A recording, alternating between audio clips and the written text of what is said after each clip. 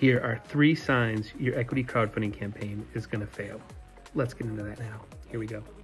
Hey everybody, Jeff Fuzzy Wenzel, CEO of Pre-IPO Hype, and coach startups through the navigation and process of running an equity crowdfunding campaign. And these 3 things tell me that you're going to fail before we even begin. Number 1, you don't have a community or a crowd who's excited to invest in you. There's no traffic, there's no eyeballs, right? You don't have anybody clamoring to give you $100, $200, right?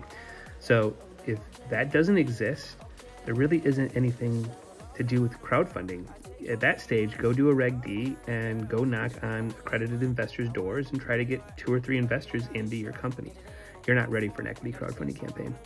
Number 2, your seat tell me what you do in under like 30 seconds, right? You can't convince my mom about what you do. You don't have your pitch developed. You don't have the story put together. You don't have a little bit of track record built, right? You're still kind of going on, yeah, we think it's going to do this. We think it's going to do that. No. I want to know what it's going to do. I want to believe in you. So again, that story or pitch is just not really put together very well.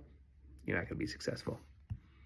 Number 3, your expectations of marketing are bonkers, meaning you think that the platform or the portal is going to bring you all your investors, or you think that people are going to jump on and invest immediately after seeing your thing one time, meaning your pitch one time. If your expectations are that this is like influencer marketing for a widget on Amazon or a TikTok shop around Christmas, this is not what we're doing.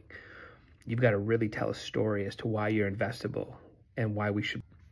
All right, hope those 3 things help, man. Really think about those things before you get into an equity crowdfunding campaign and get over your head or spend a bunch of money. And again, if those 3 things are not put together and you don't have a good foundation, please don't do an equity crowdfunding campaign. You're probably going to be more annoyed and pissed off at the industry than you are successful.